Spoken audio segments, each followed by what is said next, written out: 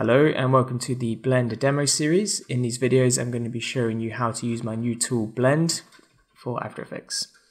So here's the panel here. It's a simple little panel with 3 buttons, and one's just a help button which gives you more information about the tool itself, and we'll just get started. So I've got this square here and I'm going to be using the first button, which is create a blend system, and we're just going to set this up now. So when you select this button, you'll notice it creates a start and end controller for you, and it duplicates your shape and renames them. So what we can do here is begin to manipulate the start and end controls like so. So you can adjust the position, we can change the rotation like so, we can do scale, and I'll increase this one to 200, and we can also do opacity. So if I set the end down to 10 like so. So this basically works as your point A and point B and the start and end of the blend. And the way it works now is if we add in more shapes by just hitting Command D, you'll see our shapes in the middle are blended between the 2 points that we've controlled. So we can continue to manipulate these points. So we could change the position and you'll see the middle blend shapes all react appropriately. And you could obviously do this for rotation as well, like so. Blend also supports 3D layers, so we could turn 3D on, and then we could add some Z positioning to the end. And if I quickly jump to 2 views, you'll see here how it's distributed the middle shapes between the 2 points, like so. Okay, I'm now going to show you how delay works with the blend system. So if I hit preview, you'll see our start and end controllers are just animating up and down individually. So if we click on the start controller now, you'll see by default when you create a blend system, it creates this blend controls effect for you. And if you toggle this down, it should be open anyways, you'll see you've got delay amount, even delay, and reverse delay.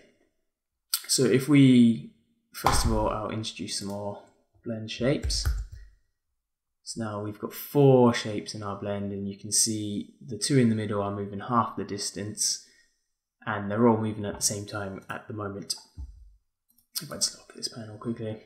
So if I add 2 here, this will delay everything by 2 frames. So now what you'll see is the start controller moves first, followed by this shape, this one, and finally our end controller. So we kind of get this kind of snake effect. If I come in here and then tick the reverse delay, you'll see how this changes, and now we have our end controller moving first, and we go from right to left finally with our start controller moving last.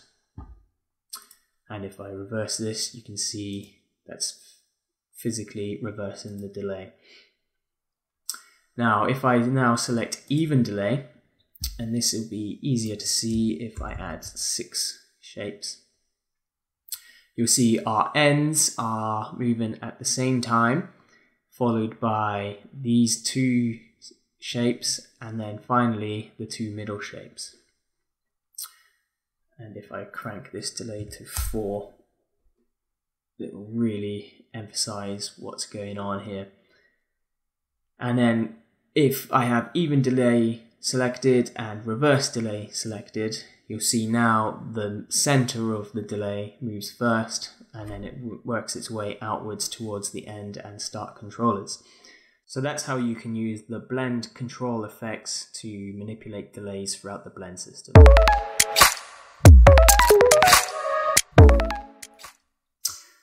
So I'm going to show you how blend adjustment works.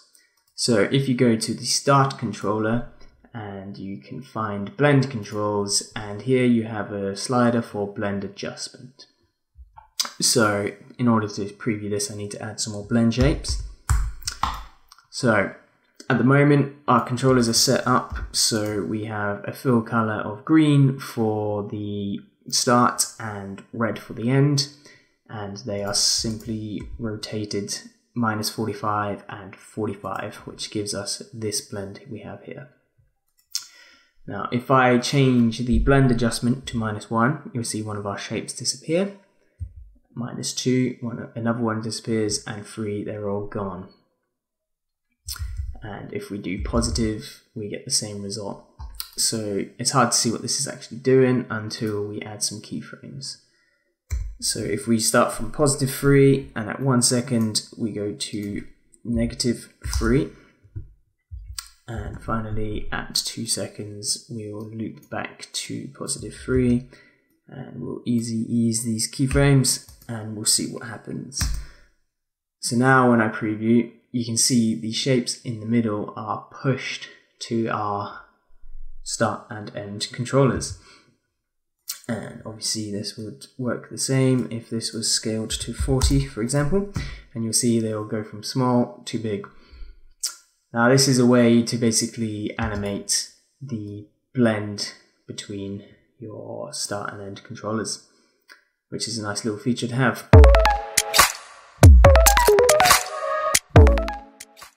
Okay, I'm now going to be showing you how you can add extra properties to your blend system. So let's say we want to add roundness to the squares. So we'll come down and we'll find the roundness property. And what we're going to need to do is put in some keyframe information to define the extremes of the blend. So the first keyframe we'll leave at 0, and we'll type in 130 on the second keyframe, which will then turn our square into a nice circle. And then what I'm going to do is delete the old blend because we'll need to update that shape. And we're going to just select these keyframes, and we're going to hit the plus icon. And what you'll see is this is now added an expression to the roundness. And if we go to the start controller, you'll see we now have rectangle path roundness slider, and also on the end controller, like so.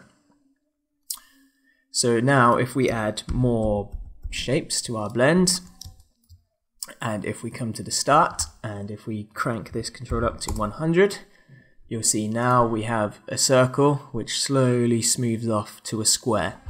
And if we add in more shapes, you'll see how that updates the blend.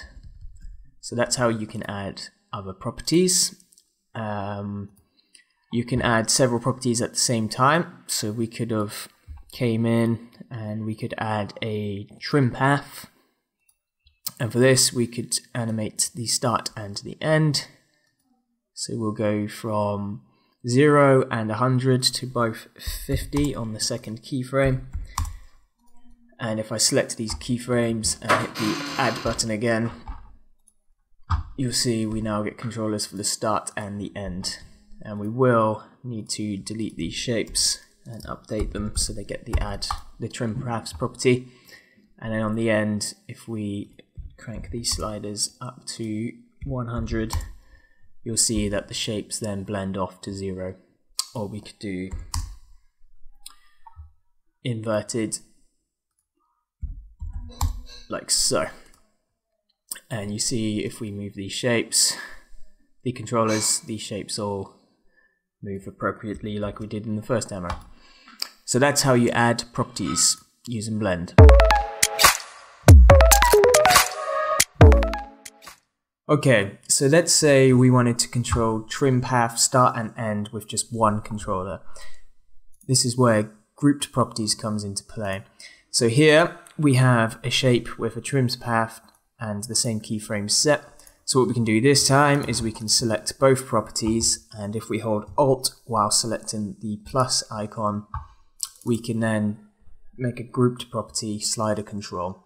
So this will now open up this dialog where we can name our group. So I'm going to call this trim paths and select OK. And then if I update our shapes, you'll now see on the start and on the end controllers we have a slider for trim paths. So if I set this to 100%, you'll see now that both the start and the end have gone to 50 on the keyframes. And obviously on the end we could set this to 50 and it would update like so. So that's how you do grouped slider controls.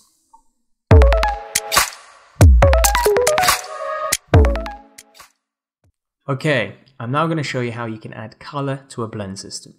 So I'm going to select our first square and I'm going to toggle down until I find the color of the stroke. And I'm like before, I'm just going to add in some keyframe information. So the first keyframe will be red, the second will be green, and I'm now going to show you how you can provide more information for our sliders. So I'm going to add a third keyframe of blue. And like before, I'm going to select these keyframes and hit the add button. We'll just chuck in several shapes now, and I'm going to give our shapes some more room by adjusting these controllers' positions. So you'll see now all of our shapes are red because our sliders are both set to 0. So if I come to the end and set this to 100, what you'll notice is we go from red to our second keyframe in the middle, which was green, and finally our third keyframe at 100%, which is blue. So what we can also do is animate these controllers. So we could start with both of our sliders at 50, and we can animate out to the final end colors. So if we preview this, you'll see we go from green to red at the start and blue at the end, like so. Now this method allows you to add in more keyframe information. So what we can do is we could come in here and add a yellow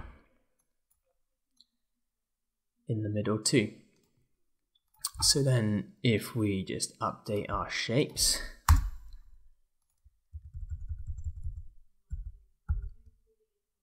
like so, you'll see when we come to the end here, we now have the red to a green, the green to a yellow, and finally the yellow to a blue.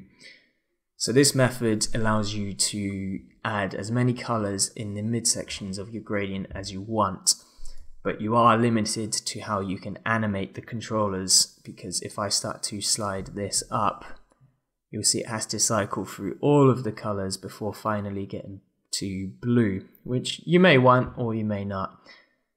And this is why I've built an alternative method for adding color, which I'll show you now. So here again, I'm just going to find the stroke color, and this time I'm not going to add any keyframes, and I'm simply going to hold shift and select the add button. And I will add in some more shapes. And then this time what you'll notice differently is they're already red, and that's because these have been given slider color controls now. Sorry, they've been given color controls instead of sliders, and by default they come in as red. So what we can do now is we can come to the start and we can add a green. And what you'll see now is we get a gradient from green to red, and we cannot with this method control the middle color. It will always just be what the middle color is between the two color inputs we put on the controllers. But what we can do is we can animate any colors we want. So we could start both of these off as blue, like so, and then they could animate to green and red. Red could then become yellow, whilst the start maintains as green, and then finally we could change this to yellow. And this just allows us to animate our ends to whatever color we want. We can't control the middle, but it gives us a little bit, well, not more control, it gives you different control over how you manipulate the colors. So that's the two methods of adding color to a blend system.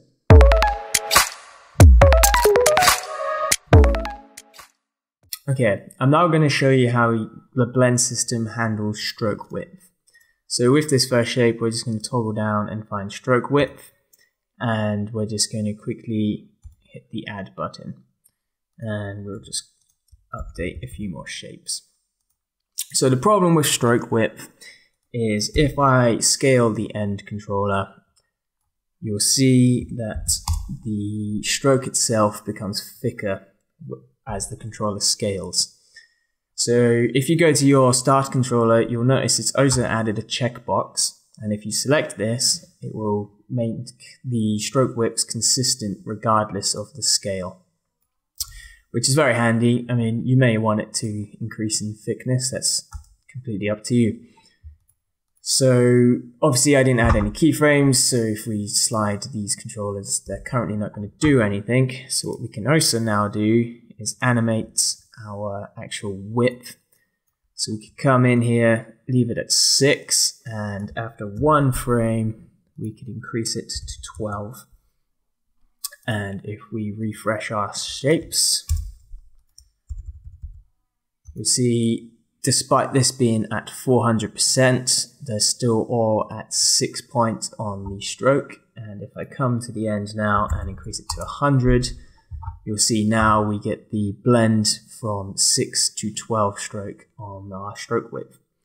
And obviously if I untick consistent stroke width, you'll see they get really chunky. So yeah, that's how you control stroke widths using Blend.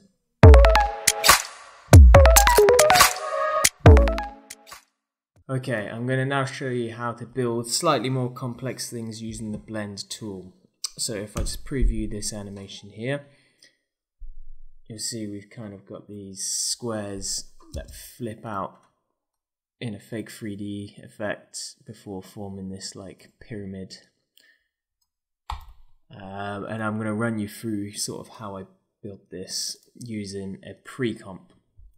So here I've got a pre-comp, which is then used in the blend effect and controlled by a few controllers to create this effect. Here is a new cube which I'm now going to run you through. So this is the animation of the cube itself. So we've just got this square circle which turns into a square and then does a 3D flip back into a square again. So I'm going to show you how I can rig all this using a few expressions and using master properties to then link to the actual blend controllers to manipulate the pre-comps. So I'm just going to jump in and get started here. So on the cube, I need to create some sliders. I've already left the X and Y on by mistake, but yeah, anyways, let's create a new slider. So if we just add a slider, and I'm going to call this shape transform.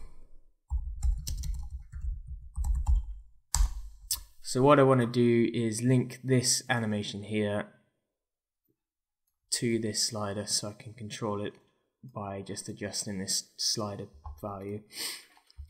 So I'm just going to alt click on the first keyframes property and I'm going to type control equals, and then I'm just going to use the pick whip to the R slider, and now I'm going to write the actual code, which is going to be a value at time expression. So we'll do value at time, and we're just going to write control divide by 100, and all the dividing by 100 does is gives us slightly more control over the slider value. I'm just going to copy this expression and paste it onto every keyframed property, like so. So now if I scrub through, you'll see nothing works, it's not animating. But if I go through this slider, you'll see it begins to control our animation. So I know now, because I've divided it by 100, I know 1 second will be 100 on the slider control, like so, and then 1 to 2 seconds will be 100 to 200, like that. So I've linked that up. I will show you these X and Y's and why that's important. So what I'm going to need to be able to do, this is just a pre-comp with the cube here, is I'm going to need to scale the width and height of our shape later on. And obviously you can see we've got, even if I turn on continuous rasterization, we kind of get these inconsistencies in the stroke width. So this is why I've got these X and Y sliders. So what I'm going to do here is, in my contents of the shape, let's just toggle this all down. Hang on. So I've got these two shapes, which are all the keyframe informations to control the animation. And then I've got this transform group. And here, if I break apart the scale, you'll notice if I increase the width here, our stroke maintains its correct thickness, and same with the height. So I want to be able to control these on the outside here, basically. So instead of adjusting this scale, I can adjust the group transforms scale. So that's where these sliders come into play. So I'm just going to change this back to 100 and 100. Sorry, I got interrupted with my recording there, so I'm just going to add to cut, and I'm just going to continue from where I was. So I'm going to add an expression here to the transform group scale. So we need to write X scale, and we're going to link it to our slider, and we need to write Y scale and link it to the Y slider. And we need to write an array, and we have X scale and Y scale. So what this will do is allow us to use these controllers to control the values down here. So because we want to use these controllers on the pre-comp itself, we need to use master properties. So we're going to go to Window and Essential Graphics. I'm just going to hit E to reveal our effects, and each one of these sliders we're going to add. So we'll add this one and call it Shape Transform.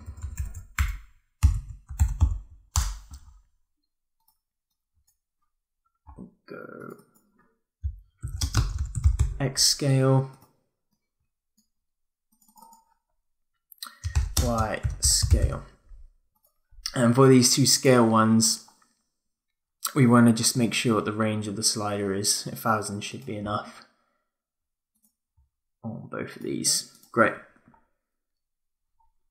And lastly, we need to be able to control the stroke width from the master properties too. So if we find the stroke width, we're going to add that too.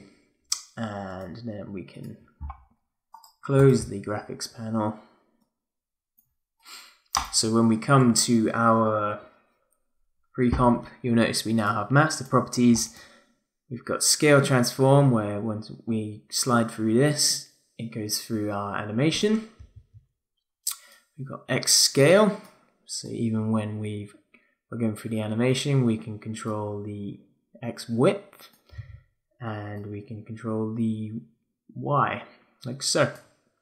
And finally, we can change our stroke width. So if I just reset these real quick, at 0. Right, so now we can start to build the blend system. So we're going to select the pre-comp and hit the blend. So for my animation, I believe the inside was smaller, like so. So just go to 50. And obviously now we're getting stroke width problems. So if I come here, select the stroke width, and I can click add. And now you'll see we have the continuous stroke width checkbox. So I'm going to turn that on and just update my shape. So now you can see where no matter what I scale this to, I've got the consistent stroke width, which is nice. So I'm just going to change that to like 30. I need to add these to the controllers too, so I might as well do that now. So I'm just going to quickly solo this first one, and I'm going to actually go back to 100, and I'm going to push this through to our final position, which will be 200 on here. So whilst this is at 200, I want to be able to manipulate the X to maybe 30 on the width, and I guess 30 on the height. So these will be my smallest values. The Y, obviously I need at 100 for when we're here. So I need the X also at 100. So this is kind of my middle value. But that's the two extremes for the Y. But then also when I'm back here, I want to be able to push the X width out a lot so I can create the pyramid effect. So I'm just going to set this to 300. And then obviously for the shape transform, I need to animate through this whole slider. So I need 0 and 200. So now those are set, we can select those keyframes and add them. And I will just update my blend effect, set this back to 30, and obviously we're really small right now, so we need to set the Y to 100, the X to 50, not 100, sorry, and I need to do that on both. So X is 50 and Y is 100. So now I'm back to where I started. Cool. Right, so I believe the start was the square shape. Let's just quickly check. Okay, nice. So I've got square on the outside, circle in the middle. So if I'm going to rebuild this accurately, I'm just going to turn these off for now. So that's fine. So I want this transform to be at 50. So I've got the square on the outside, circle in the middle. I'm going to select a keyframe here. I'm also going to keyframe position and the scale of the start. So let's just push these forward. So let's say after 20 frames, I want this to go from 50 to 1. No, sorry, wrong one. I need to animate the start. Where is it? Here it is. So this, I want to go from 0 to 50. So they both become squares. So then we animate from circle to square. And then from here, I want to just animate this one up, this one probably down. I'm going to scale this back up to 100 so we get the initial values, and then we're going to adjust the X and Y scales.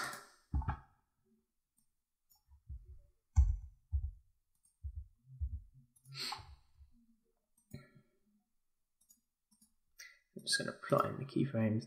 So here I want the X to go down to 0 and the Y to go down to 0 as well.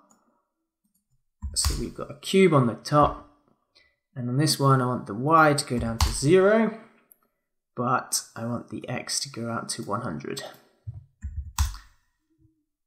And obviously that's quite big. Let's chuck in a few more shapes. We'll go for 5. And to be honest, 100 is looking a bit much. We'll scale this in a bit. Maybe 90. And then here we can just adjust the positioning slightly until we get these two line up nicely. And for the sake of this demo, I'm just going to leave that there.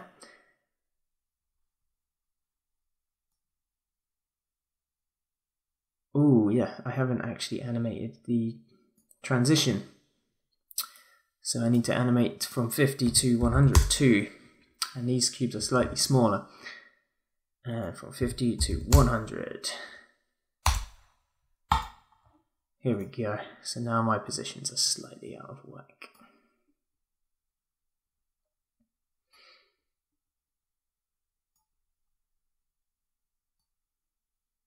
There we go.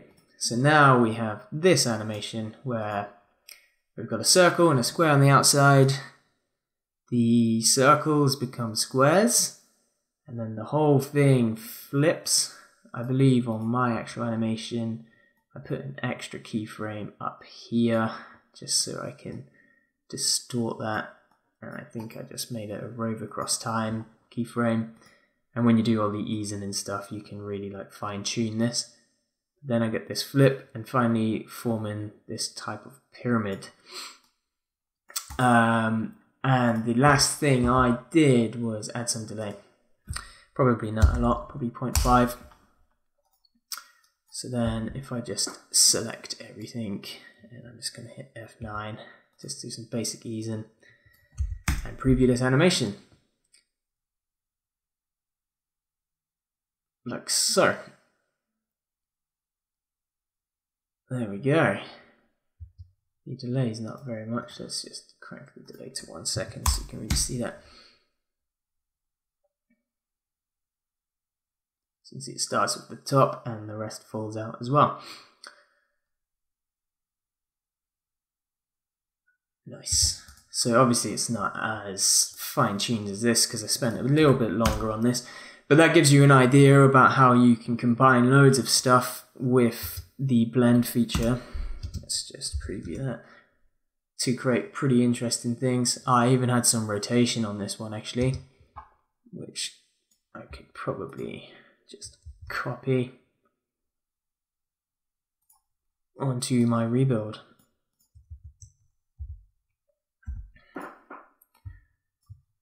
And if I copy that onto here as well, and I believe I just inverted this one, so this would be minus 180. So then you'll get like an interesting flip as well whilst it's rotating out, like so. And obviously the blend does all the magic in between. And then if you decide you actually just want 4, you can just add 4 in, and you get obviously slightly different interesting shapes. So that's how you can use master properties and how you can use pre-comps. So there's quite a lot of power with this tool if you plan it out, I guess, a little bit. This took a little bit of thinking for me to figure it out, mainly because of the stroke width issues you get when you, if I just scale this, for example, you'll see stroke width doesn't play very nicely. That's just the nature of stroke width. There's not much you can do about that, bar doing a little workaround like I showed you just then. So yeah, that is Blend. I hope you like the tool. Feel free to ask me any questions and also share with me stuff you've built with the tool. Thanks a lot, guys.